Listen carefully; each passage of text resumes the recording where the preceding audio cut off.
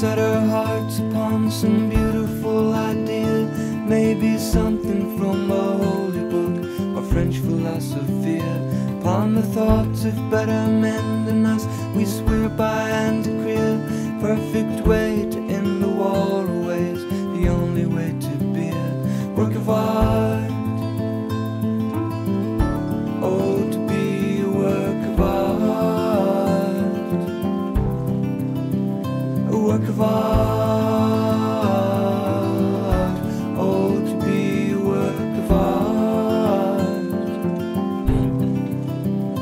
But in time a thought comes tugging on the sleeve edge of our minds. Perhaps no perfect way exists at all, just many different kinds.